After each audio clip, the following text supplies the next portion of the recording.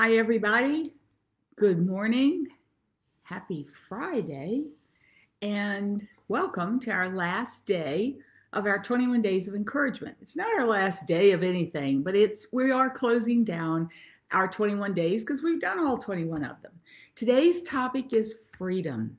Over the last 21 days, we've talked about encouragement, we've talked about purpose, we've talked about mindset, we've talked about attitude, and today we're going to talk about freedom.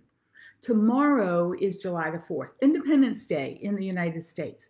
How perfect. I didn't plan it that way. It just worked out that way. But isn't it a beautiful way to conclude our discussions? So these past few months may have been tempting. It may have tempted us to feel sort of like we've lost some of our freedoms.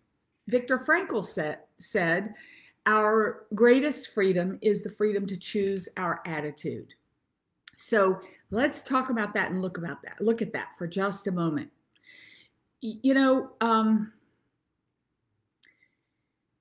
There are forces in this world that would love to keep us less than what we've been created to be. The enemy, I'll just use that term, the enemy loves confusion, loves to keep us confused and fearful and doubting. And these days, a lot of us are really confused about what to do, where we can go safely, what we can do and be safe, what to believe, what is safe. Will it ever end?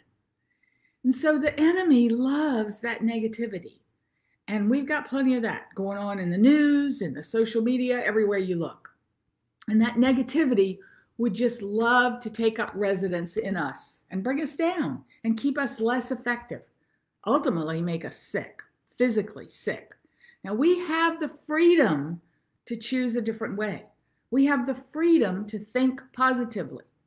We have the freedom to walk in light, not in darkness. We have the freedom to make the best of today's world, to make the best of today's world. We have the freedom to see joy in everything that happens to us, regardless of what it is. We have the freedom to be us. We have the freedom to be. Now, there's a story about a Vietnam prisoner of war, and this guy was in solitary confinement over in Vietnam for years in a cell all by himself, never got outside. And before he went to Vietnam, he had been a scratch golfer. He had played golf every chance he got, and he played almost scratch golf. And so while he was in solitary confinement, he visualized himself playing golf every single day. He chose the freedom to be in his mind free. When he got home, back to the United States, and he played his first game of golf, he played nearly a perfect round.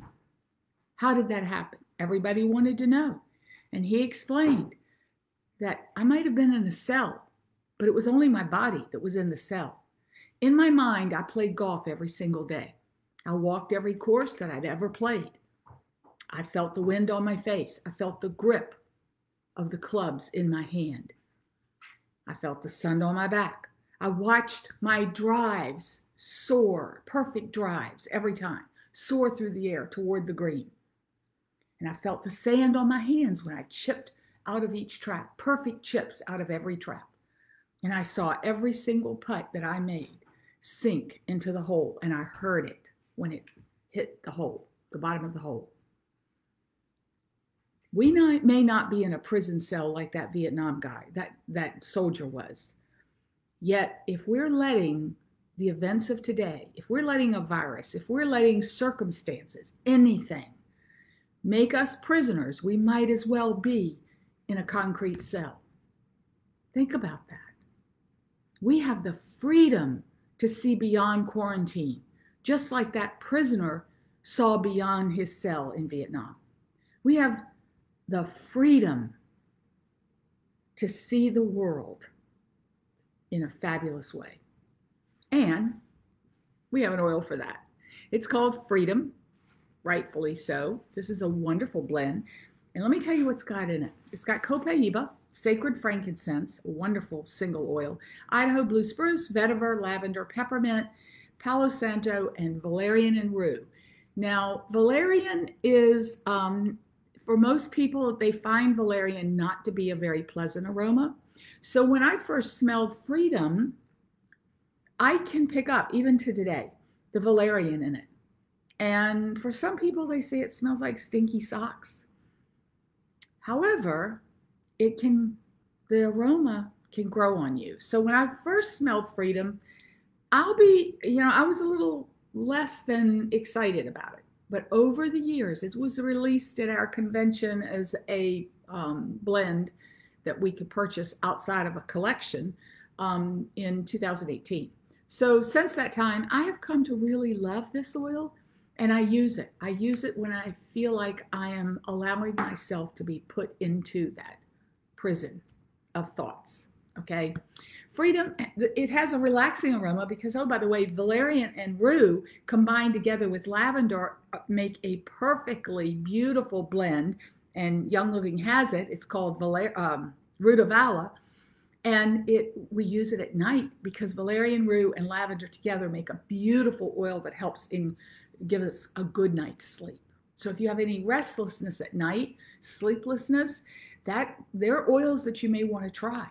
And so it's very relaxing. This oil is very relaxing, and yet it will rejuvenate us and inspire us to be confident in our feelings so that we can step into each day with emotional freedom. Emotional freedom is so important, and it's ours, every single one of us. Remember the guy in the cell in Vietnam. Think about that. Compare that to your life. What cell are you allowing yourself to stay in? This one you can diffuse, particularly if you diffuse it in the evening. It may help you release some of the worldly troubles of the day, and help you just drift off into a nice, beautiful night's sleep. You can massage it behind your ears, on your wrist, or on your temples. Or if you don't particularly care for the aroma, start using it on your feet, because that's the farthest you can get from your nose. And it'll still do all the good things for you, because within 20 minutes, the teeny tiny molecules of these oils reach every cell in your body anyway. So on your feet is always a perfectly good place to put any oil. It has a very liberating aroma, and it does truly inspire emotional freedom. So if you need a little bit of it, consider Freedom. You can actually just inhale it from the bottle, okay? You could also put a couple drops into your bath water, maybe add maybe a cup of Epsom salt, whatever you like to do, and just soak and then invite thoughts that lead to emotional freedom. We all need that, and peace. That'll help you sleep better too at night. Thank you so much for joining me over these last 21 days. You have encouraged me and helped me to remember to take time for self-care so that we can all better serve others. That's what I love about these groups, and that's what I love about sharing things with other people, because in order to share it, you got to look in the mirror and then you got to do it.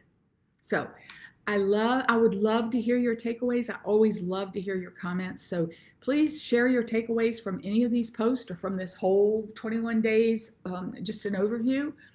And if you have never used essential oils before and you're curious about them and you'd like to try one, I'd love to send you a sample. Absolutely no obligation. So if that interests you and you've never used oils before and you'd like to try one of these oils, just PM me or put in the comments, #TryAnOil, and I will contact you and we'll get you something in the mail, okay? Have a safe, happy, beautiful, wonderful, fantastic, fabulous 4th of July, and keep sharing your thoughts in this group. Keep asking your questions and keep making this group even more fabulous, because it truly is fabulous because of you, okay? Onward and upward. Happy 4th of July, and I'll see you again really soon. Bye.